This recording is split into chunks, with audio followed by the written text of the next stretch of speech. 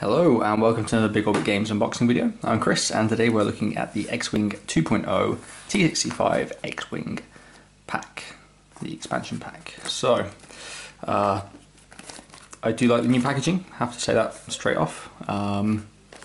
It looks much nicer than the old packaging and looks easier to get into, but as we'll probably discover in a second, it really is not. So this part of it is easy to get into. You've got all your tokens and cards and stuff like that in there, and then this bit, no, definitely going to need the knife.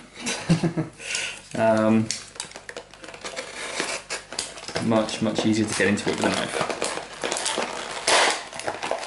I apologise for the noise. Hopefully you are not wearing headphones, otherwise you may not be able to hear anymore. And there is our miniature. So we have the component list, which basically just says what's in there, and no rule changes with the T-65, so it's just that one little sheet there. And then let's look at the miniature. Okay, so it's very nice. You can see the little astromech there as well. And the best thing about these is, ooh, wings open, close, open, close. I'll probably sit here for the entire video and just play with that, but I shall not. It also rotates because of the way that the wings fold. So when they're open and locked, it doesn't move, but when you close them, you can kind of tilt the ship as if it's banking. So yeah, cool miniature. Glad they've kind of gone the extra mile to have the S-foils open and close. I've also got the flight stand, still on a small base. They haven't bumped those up to medium. And then we've got the stuff that lets you play the game, with all the tokens and cards. So let's have a look at what we've got. Or not. There it goes. FFG in their little baggies. Right, so we've got tokens. You've got the ship tokens, so Wedge, Garvin, and Red Squadron Vet, and Thane Kyrell. And we've got, yeah, I've forgotten what those are. I want to say island tokens, but are they? I've completely blanked. You got disarm token there though, and charge token, and some more charge tokens. So charge tokens, a lot of the cards and some pilots have charge counters on them. When you spend it, you flip it over to the red side to show it's been used, and there are ways of getting those back, so you can flip them back over when you do get them back. You've also got shield tokens, which are the same. So the new shield tokens are square. Let's just let that focus for a second. And yeah, again, you flip them over to the red side when they're spent, and if you recuperate any of your shields, you can flip them back. And these are the new target locks as well. So double-sided, kind of useful. And then we've also got Biggs and Blue Squadron Escort. So the maneuver dial, a little bit different. It's got the Rebel artwork on it, which looks quite nice. And yeah, the maneuver dial, pretty much got a couple of extra maneuvers on there. So you've got the Talon Roll, standard, the 4K, and I mean lots of 3s, which are all white, apart from the Talons, and lots of 2s, which are blue, because green has turned into blue now, with the 2 white hard 2s, and then the gentle 1 and 1 straight is a blue maneuver. Onto the cards. First up, we have our pilot cards. So we've got Wedge, which is a red 2. While you perform an attack, the defender rolls 1 fewer defense dice. That's really good. Anything that gives you extra dice or takes dice away from your opponent, always going to be good. You've got Thane Corel. While you perform an attack, you may spend a focus, a hit or a crit result to look at the defender's face down damage cards, choose one and expose it. So that is look at their face down cards and flip it face up. So it also gives you information about what's left in their damage deck.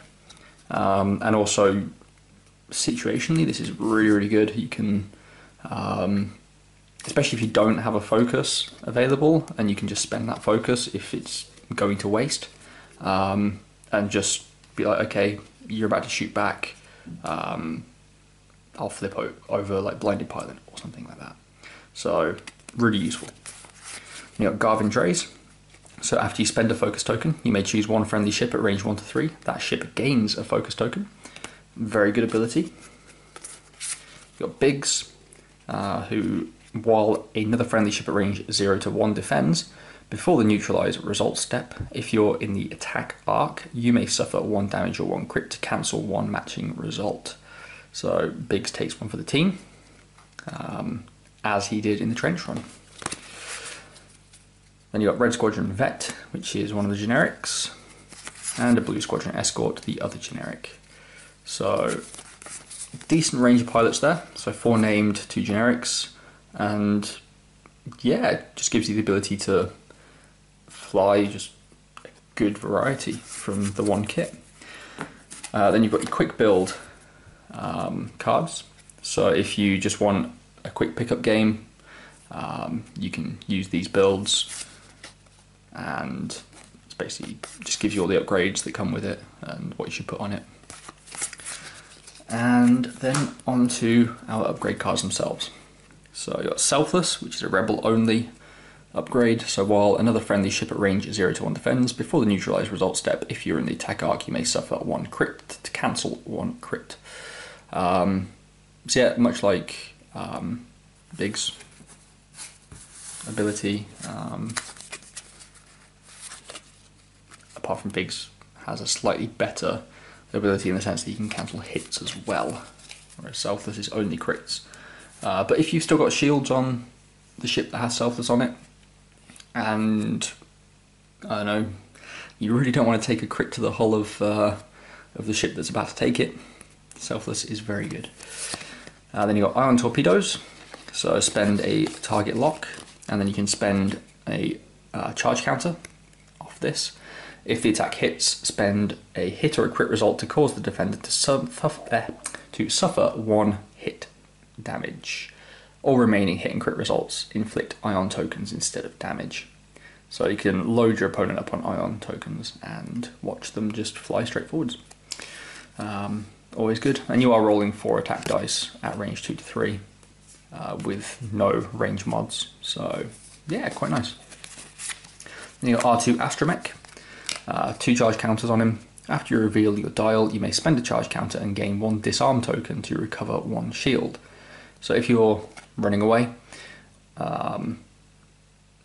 you've just jousted or something, and you've taken a couple of hits to your shields, you can, and you know that you're not going to shoot on the next round, you can recover a shield using one of the charge counters. Your R4 Astromech, which is decrease the difficulty of your speed 1 to 2 basic maneuvers, which is a small ship upgrade, and I mean, it's alright on this dial. I mean, your 1s are already blue, so it's only really your hard 2s that are affected by this. So maybe not the best on an X-Wing, but it does give you more options. So, you know, if you might need to hard 2, but also you might want to de-stress. So situationally okay, but not great. And then last but not least, we have the Servo Motor S-Foils card. So they begin open, and before you attack, you can flip the card to close them. So while you perform a primary attack, roll 1 fewer attack dice. Sorry.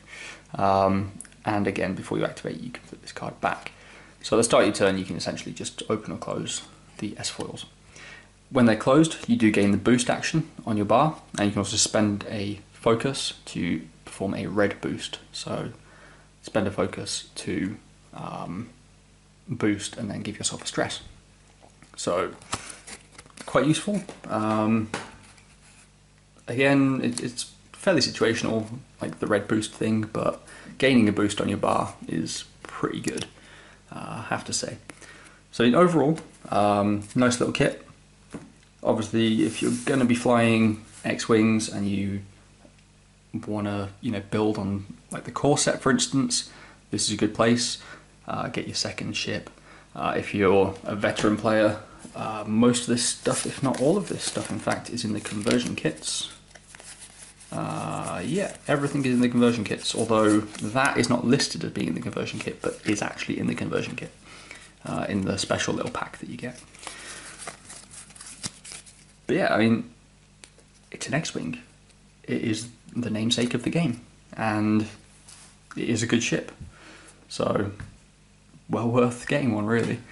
And remember, you can buy and sell any of the components you've seen in this video on our website, bigorbitcards.co.uk. And stay tuned for more X-Wing 2.0 videos. We'll be doing the entire range. And yeah, thank you for watching, and we'll see you again next time. Bye bye.